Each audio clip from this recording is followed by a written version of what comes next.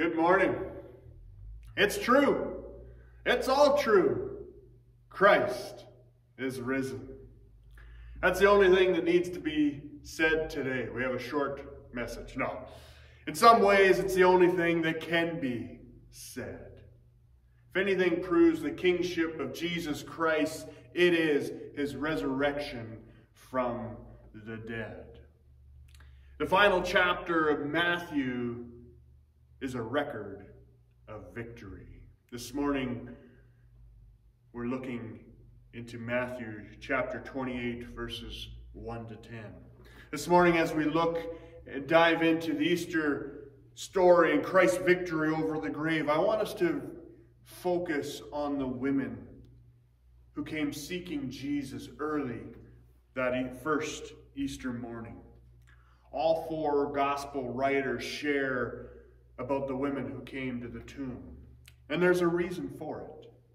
And I believe this will give us encouragement in our own walks of faith and in following and seeking the Lord. So if you have your Bibles with you, I encourage you to bring yours.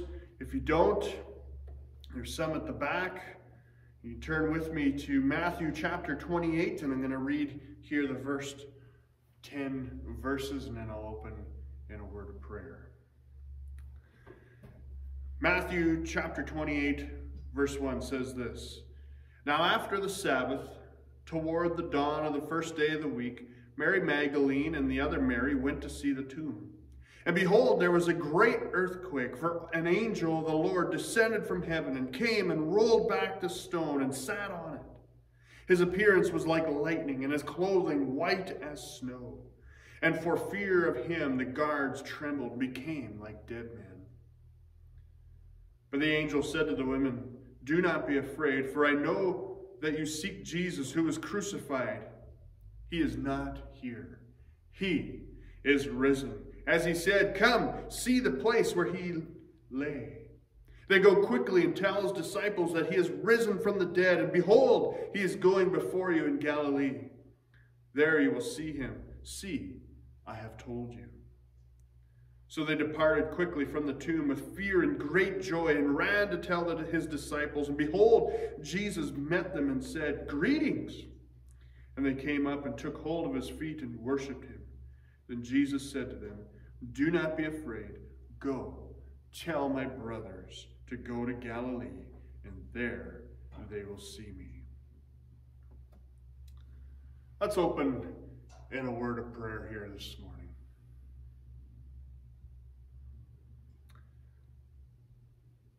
Heavenly Father, we thank you for the victory that is ours in Christ.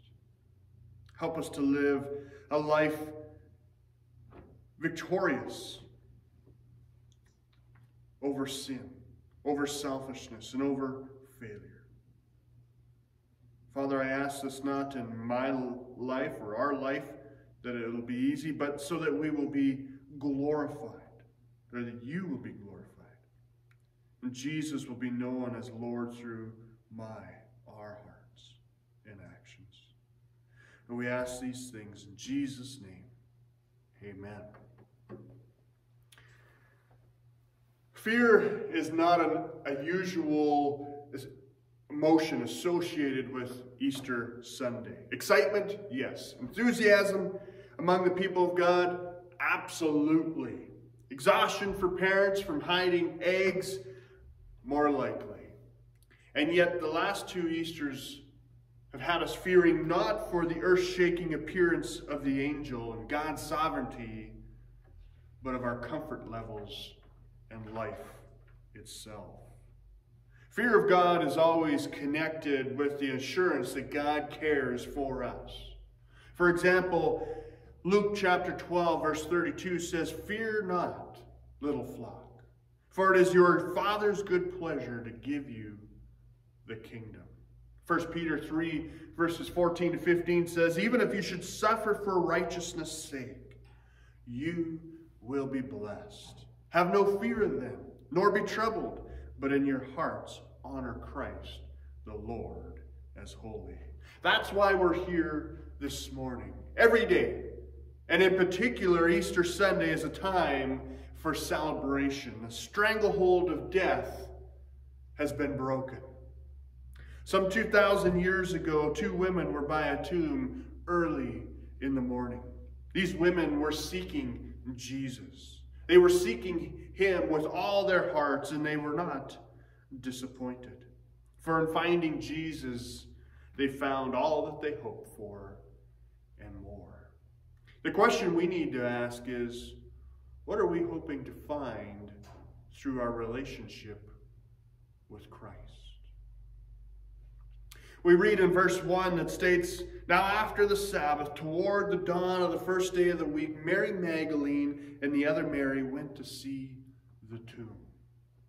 In Matthew's account here, he speaks of the 2 Marys, Mary Magdalene and the other Mary.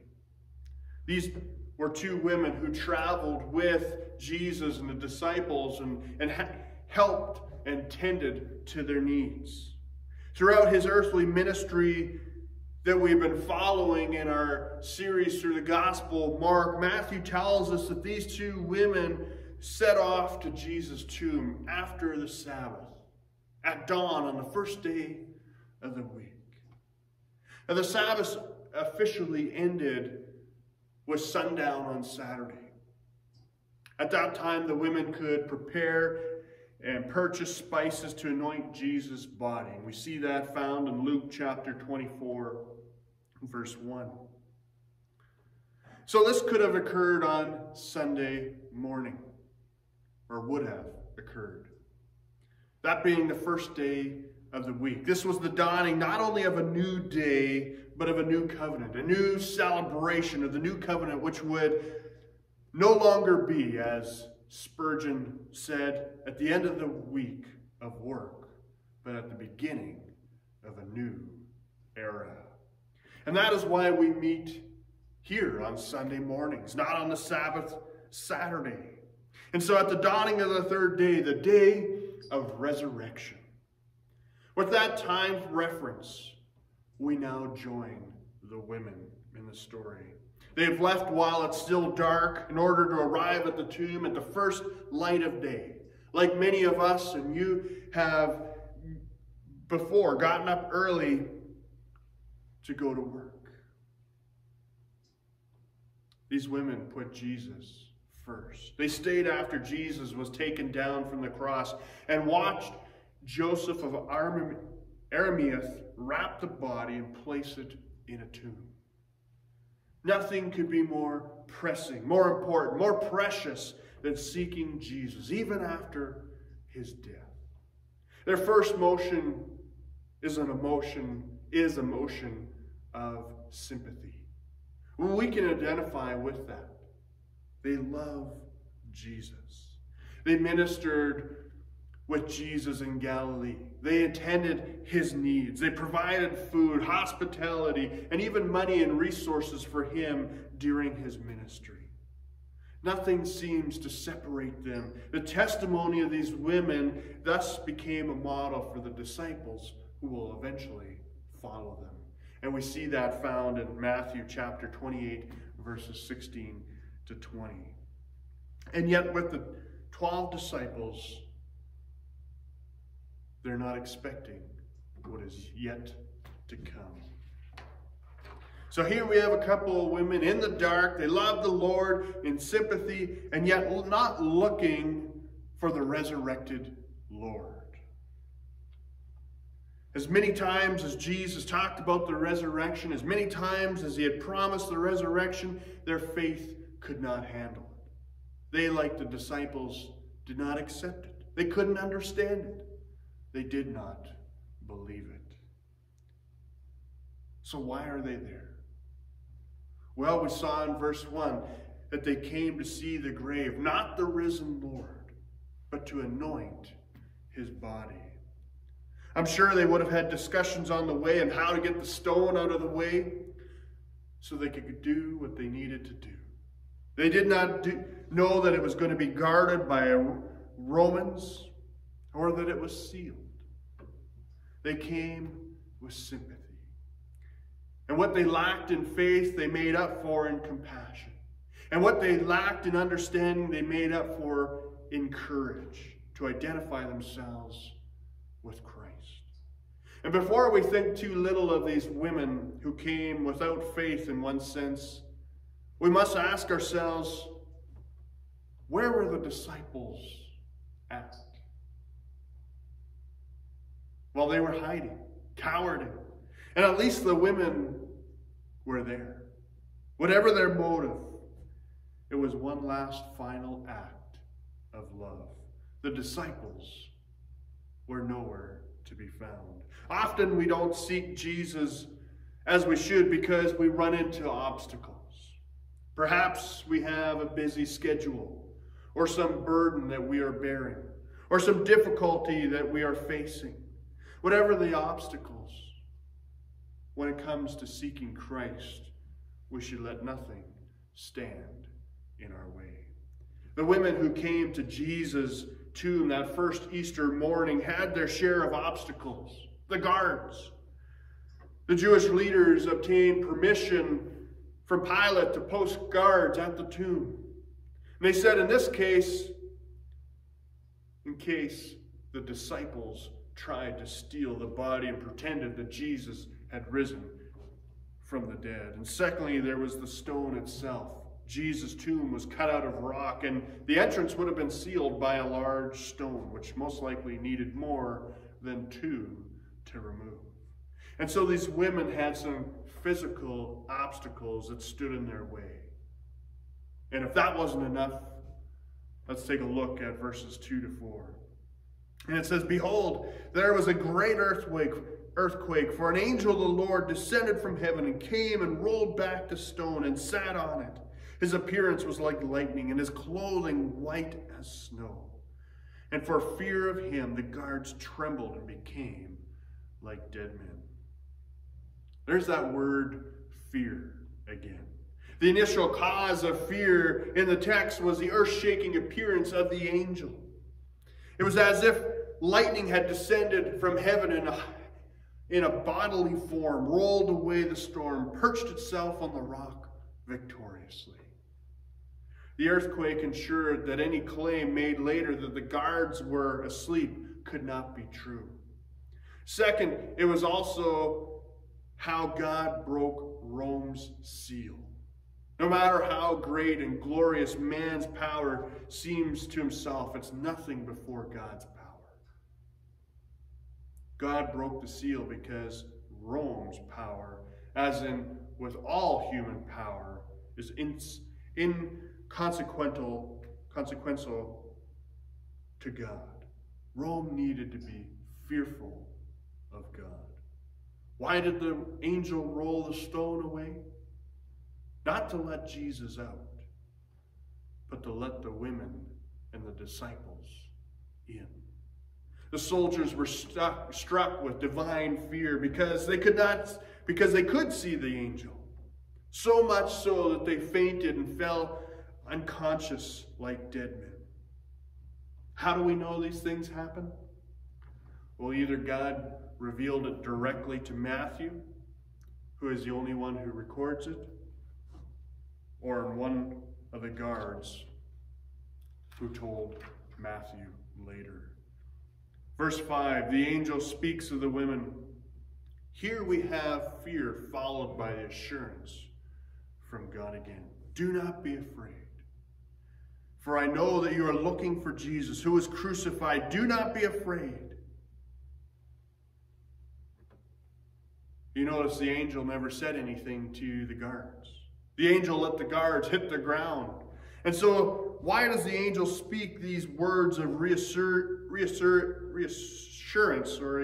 to the women? Well, he said, for I know that you are looking for Jesus. The word translated looking for is a word that means to seek. These women did not need to be afraid because they had come seeking Jesus. The question we need to ask ourselves is, have we come seeking Jesus this morning? Then we don't need to be afraid either. Hebrews 1:14 says, Are not all angels ministering spirits sent to serve those who will inherit salvation?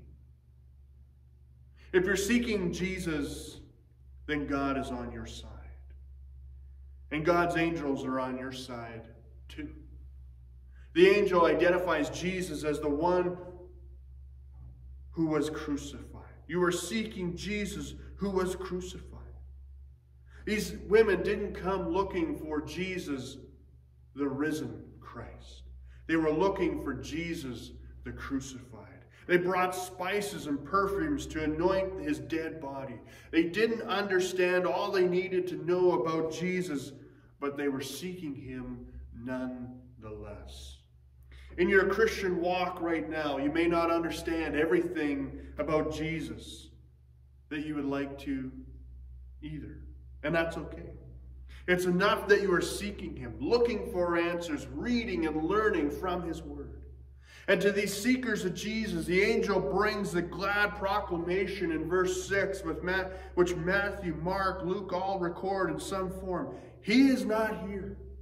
He is risen. Just as he said, come and see the place where he lay. He is risen, just as he said. Or there might be just a hint of a gentle rebuke in these words. Just as he said, or at least a reminder. Jesus had conquered death. And by that proved that both the claims he had made about himself and his promises were true. God's grace was poured out on mankind in a new and powerful way. But at this moment, it doesn't matter anymore. The angel extends his word of grace to the women. Jesus has risen from the dead. Come and see the place where he lay. The women look and see that Jesus' body is no longer there. They have come seeking Jesus at the tomb. The tomb is empty. Christ has risen indeed. Let me ask you this morning, what obstacles are in your way of seeking Jesus Christ this morning? Is it lack of faith? Then ask God to give you the faith that you need. Is it some sin in your life? Jesus died to forgive your sin. Don't let sin stand in the way of seeking Jesus. Is it pride? James 4:10 says, humble yourself before the Lord, and he will lift you up. Is it some heavy burden that you are carrying? 1 Peter 5, verse 7 says, cast all your cares upon him, for he cares for you. Trust God to roll away the stone. Look at verse 7. Now where the angel continues to address the women, he says, go quickly and tell his disciples he is risen from the dead and is going ahead of you in Galilee. There you will see him. Now I have told you. The angel tells them to go tell the disciples that Jesus is alive and is going ahead of them into Galilee. Back in Matthew 26, Jesus had told his disciples that after I've risen, I will go ahead of you in Galilee. And now the angel instructs the women to remind the disciples of Jesus' previous words. The disciples will have their own opportunity to seek Jesus in Galilee. The angel ends by saying, now I have told you. The angel has just discharged his responsibility. He's testifying of the resurrection of Jesus Christ. Now the women are responsible to testify. They have been instructed by God through the angel to go and tell the disciples quickly and without any delay.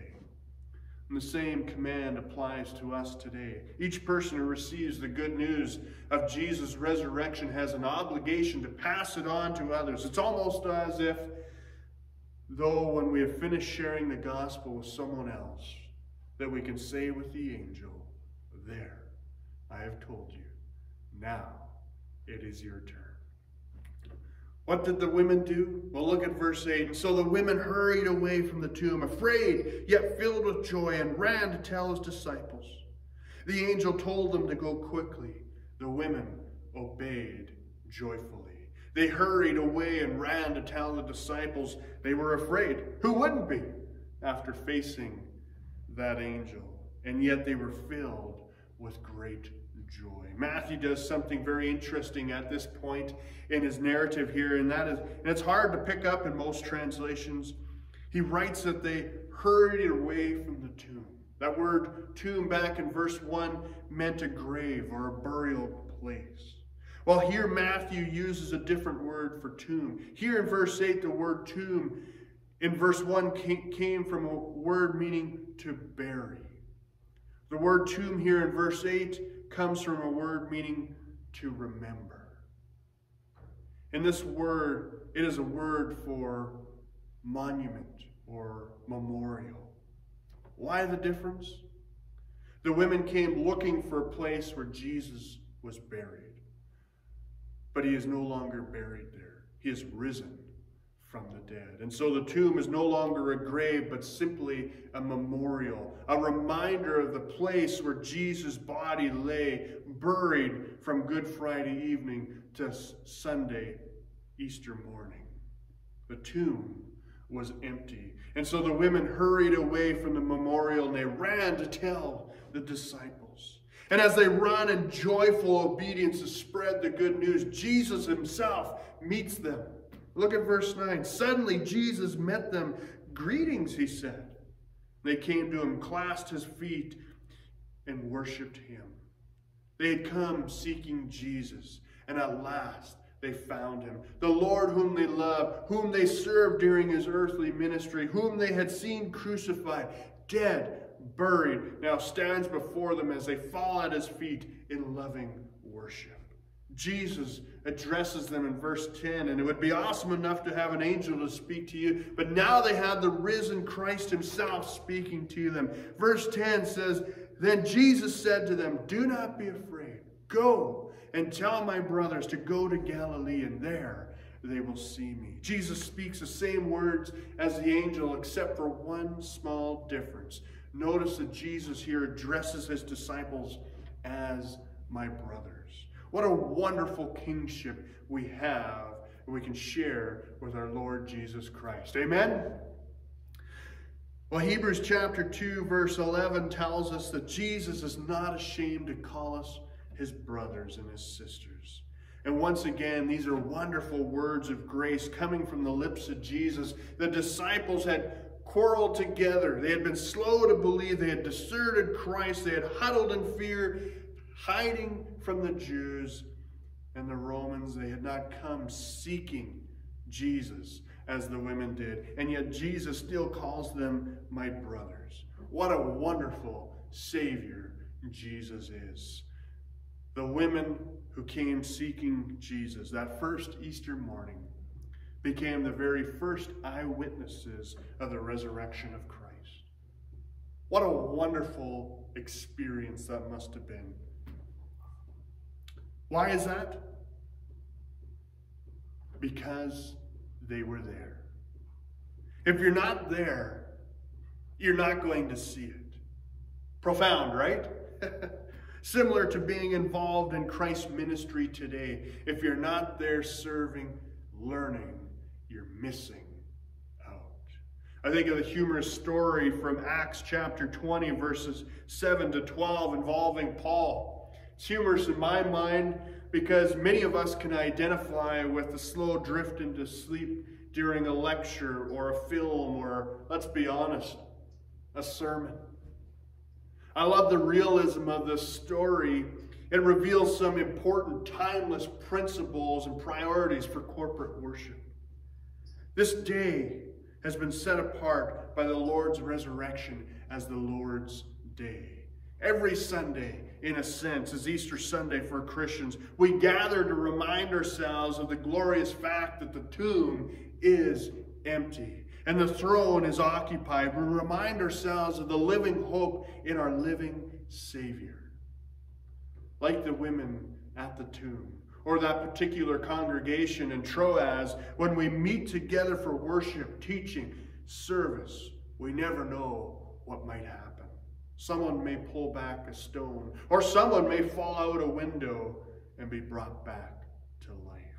What a bummer to miss those events as believers because we weren't there.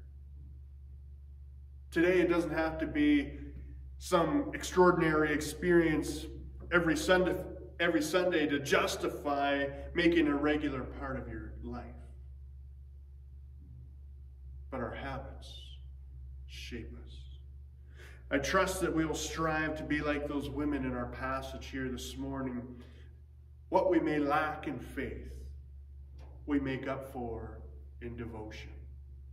What we may lack in understanding, we make up for in loyalty. And God will confirm your weaknesses and turn it into strength.